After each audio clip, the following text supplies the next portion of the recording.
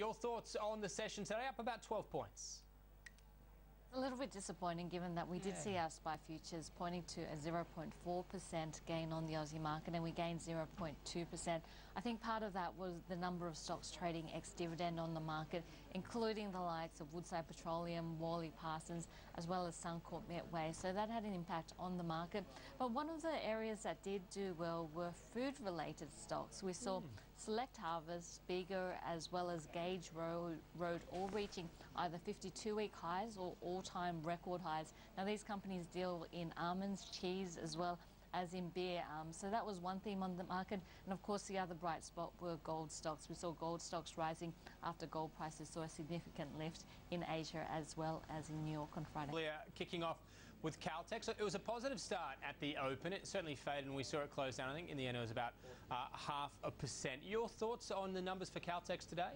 The numbers actually coming in line with expectations. Caltex was guiding for a profit result between $160 million to $175 million on a replacement cost basis, but it came in at $171 million. So in line with expectations, the Aussie dollar had a negative impact because of the fall that we saw in May and June, and Caltex goes out and buys its oil and it pays in US dollars. So the currency actually had a negative impact, the Aussie dollar falling. Now that was partially offset by hedging benefits, so $46 million worth of hedging benefits, but the loss due to currency was $85 million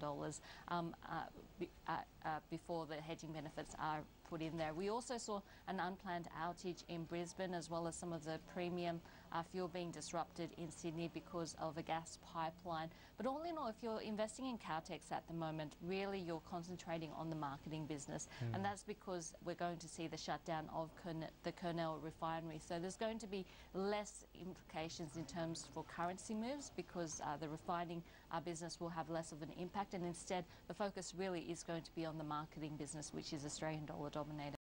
I think if we have a look at companies that do well once the actual business is struggling, we can point to companies like BlueScope Steel, and really what you want to see for a move in terms of the share price direction is something changing within the business. And at the moment, Boart Longyear's earnings are still trending downwards and the outlook is still negative. So you'd be buying into this stock once you thought the losses in this business were over and once you thought the tide was going to turn and we were going to start to see positive earnings growth coming into the business. As it is now on a historical base, it's looking quite cheap, but of course looking forward, you're still expecting the company to make losses. So it's very difficult to buy into a proposition like that, and I think that's why it's called a value trap. I think a company looks value when it's valued cheaply, and yet there's going to be positive earnings momentum coming into the picture, and that's certainly not the case with Boart Longyear.